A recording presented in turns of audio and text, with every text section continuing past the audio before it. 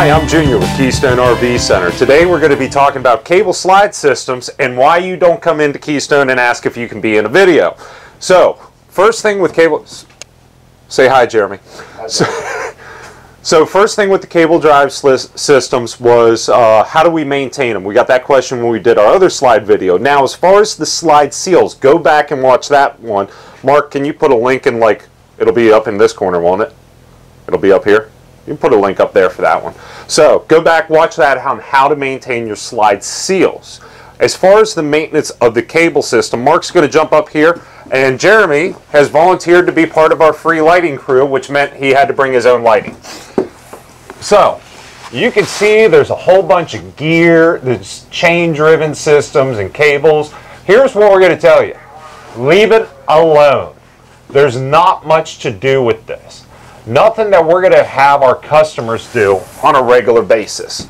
So, take a visual inspection on it before every camping trip. I like to always say 2 weeks prior. That way, if there is an issue, you're done with lighting, buddy.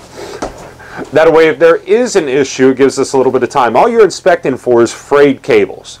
If you see something like that, give us a buzz, 1-800-232-3279, and we'll get you in, and we'll try to get that taken care of before the camping trip.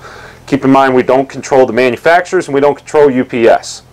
That being said, aside from those visual inspections, no lubricant, nothing like that. Leave it alone. If you don't feel comfortable doing the visual inspection at the beginning of every camping season, have us do a quick visual inspection. Understand that situations can change from the time that we look at it to the time there may be an issue, but we'll give it a good once over. Guys, other than that, cable-driven systems are simple. Leave them alone. 1-800-232-3279 is our phone number. Comment down below if you guys have any other questions. This video came out because of the comments that we get on our videos, so please keep commenting. We'll keep doing videos. Have a great day.